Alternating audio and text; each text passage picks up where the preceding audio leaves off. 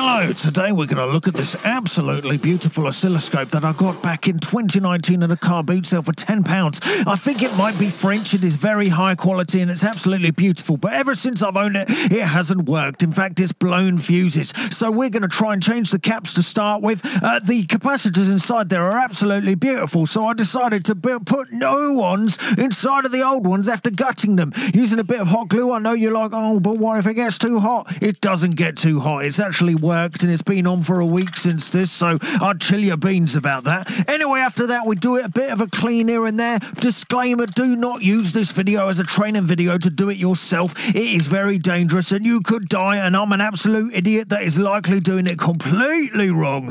Anyway, we're going to clean the valves and pop them back on. With any luck these will all still work, but we'll look at these if it isn't working after recapping it all, because we're going to recap everything. But anyway, first things first, we're going to take these absolutely beautiful red electrolytic capacitors off. They've actually got these cardboard sleeves, so we pop the old capacitors out of there. By the way, sorry for the nails. I was doing some gardening before and I repotted it and I couldn't get the mud out of my nails, so you got to deal with it. Anyway, we put some new capacitors inside these cardboard covers, glue it back on, and it seems to look quite nice. It seems to do the job, so let's carry on doing that. So we're going to remove the old ones, put some new ones in, pop it back in, looking lovely. Be very careful. Do not use this as a training video yet again, because I don't want you to die by just watching me being a complete idiot. Anyway, we're going to use these ones. These are 8 microfarad. I couldn't find any, so I used 10 microfarad. It's going to have to do. I'm sure it's fine. Everything's okay.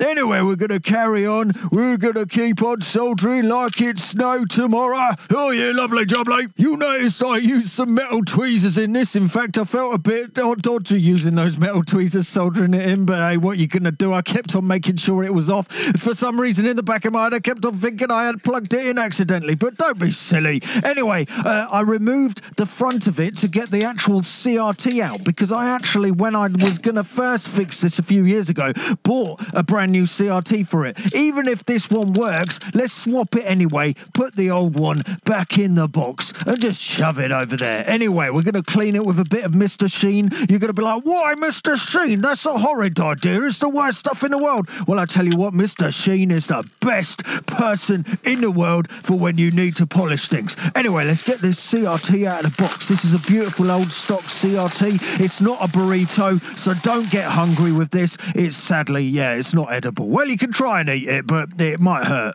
Anyway, let's get the old CRT out of there. We're going to put that back in the box. We'll test that later. We'll worry about it, because I really just want to put this nice new shiny one in, and if it all goes tits up, we can put the other one back in and maybe it might work again. Anyway, let's turn it on and see if there's any luck. All of the valves seem to warm up. It's all working. Well, it looks like it's working anyway. And, oh my God. Oh, it just needed to be recapped.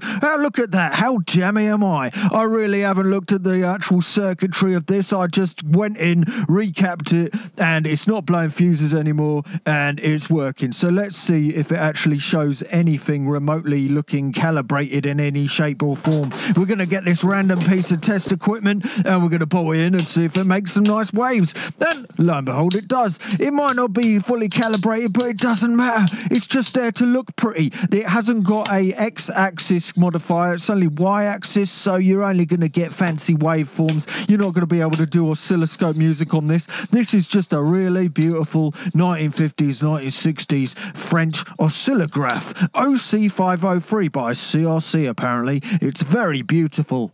Oh yeah, by the way, in that shot I have accidentally got it scrubbed across the side, so yeah, there is a little bit of a baffle on the side, but you'll deal with it. Anyway, I decided, why don't we put this into the Megadrone as a bit of a visual aid for people to see when they come. We're going to actually, after this, keep the box off, but the problem with that is it might electrocute people. So what are we going to do to stop it possibly shocking people, and yeah, people will stop coming to the museum if they keep on getting electric shots and ambulances outside the front. So maybe, just maybe, we should think about how to display this in a safe manner, because it does look beautiful, doesn't it? It's a really nice oscilloscope. I know. Let's get a clear case and pop that on top. I've put some cooling holes in on the top to try and keep it cool, but I might need to add some more. But as you can see, oh yeah, baby, What a lovely afternoon's work. After all of the capacitors turned up, it took a couple of hours. Now it's working lovely jubbly.